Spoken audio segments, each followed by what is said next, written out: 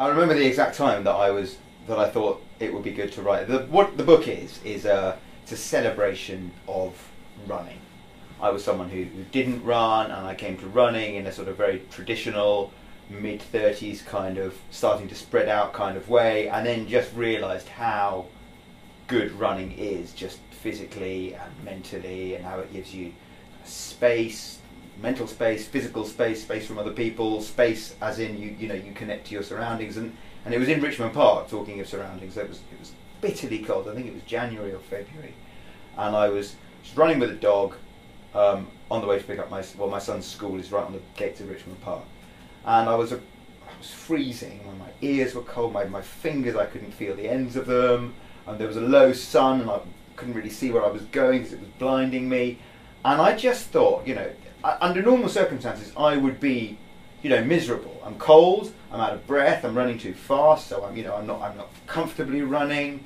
I'm, with a dog who's also. I've fallen over. I think one of my feet was wet in a puddle or something. I had lots of physical things kind of wrong with me. But I just thought, gosh, I've never been happier. I'm in this moment, wondering where to put my next footstep. What tree route to avoid, where to go, which plot up this hill, and I just thought, well, I'm not an expert, but isn't that what they call mindfulness? And I thought, well, if some bloke like me can find anything approaching mindful state, whilst running, then anyone can. And I just thought it would be great to write a book celebrating that fact, that feeling, and with the sort of hope, but the sincerely felt hope that I might inspire maybe one or two other people to just give it a go, and hope that they get, well, if they get half as much out of running as I do, then all good. I didn't have a kind of a reading list and think I should read those before I write. I know a lot of authors do. I work with Chris Evans, and he, in his called The Midlife, there's a little section on running, and he read a load of running books before writing that little section. But I would probably, I don't know, I'd either get intimidated or I'd feel like all the good ideas had been taken. I had to sort of think, I'd come into this in an original way, otherwise I don't know, this was my first book, so I felt it had to come from that way, not that way.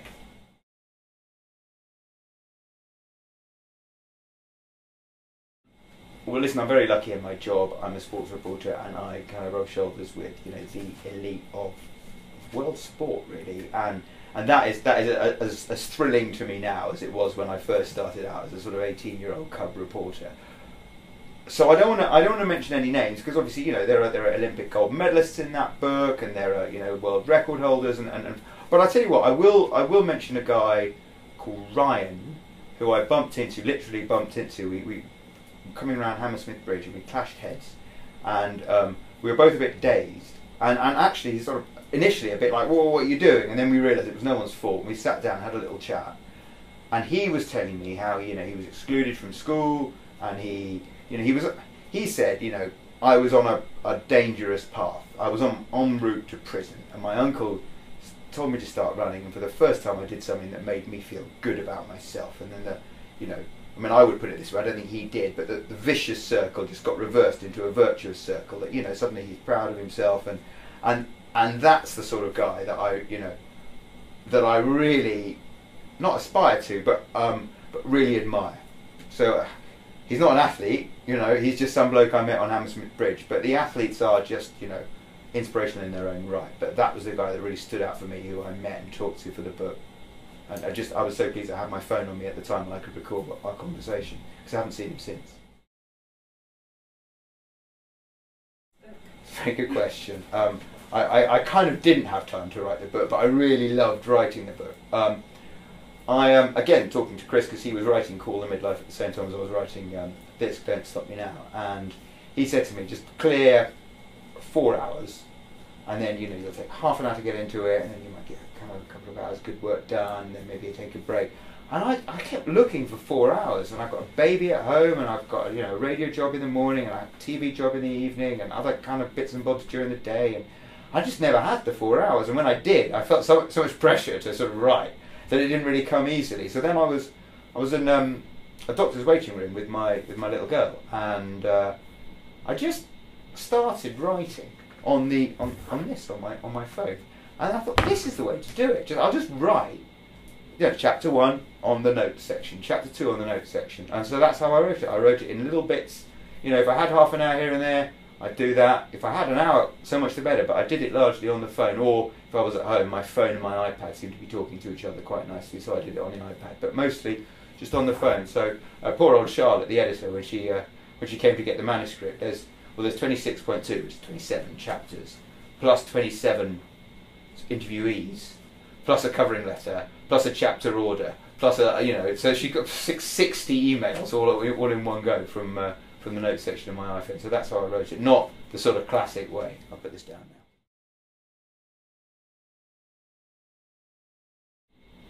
now. At one stage, I thought I might run short of chapters, but then I didn't. And actually, I was thinking, I'm not going to include that, and I'm not going to include that. So there was a bit in the middle where I thought I better write down where I'm going with this, because I'd written the end quite early on, because, as I said, that was the sort of reason I'd written the book, and it's nice to have something to sort of aim for. And I thought, well, have I got kind of 25, 26 distinct little bits to talk about? And it turns out I had more. So I was worried at one stage that I'd struggle to fulfil the brief of 26.2 chapters, which was my sort of silly idea in the first place. But I didn't. I blissfully I had too much to say. I guess you'd say determination, wouldn't you?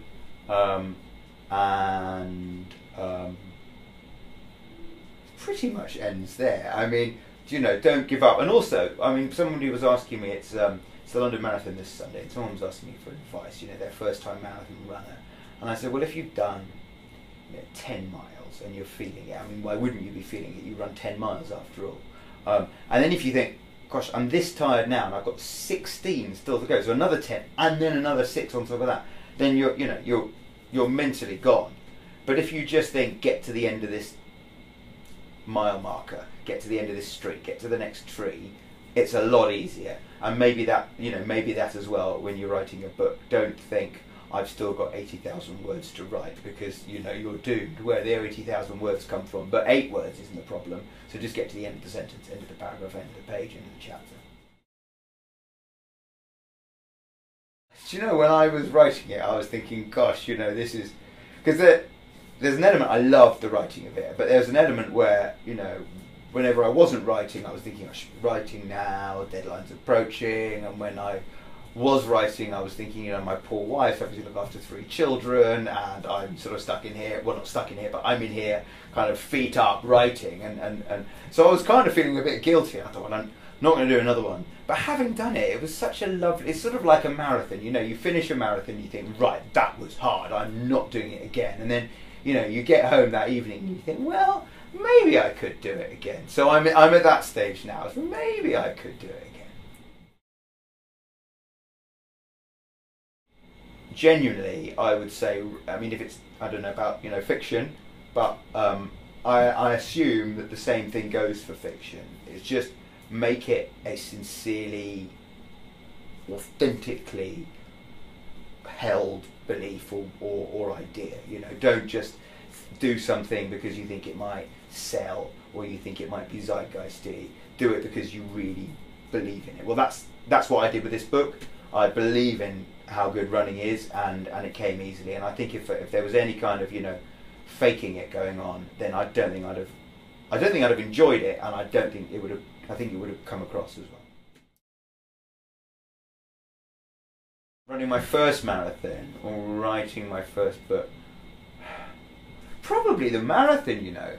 I think probably that the first marathon, I hit a wall at about, it was in Spain, so it was in kilometres, about 30 out of 42 kilometres, and those next 10 kilometres were really kind of big.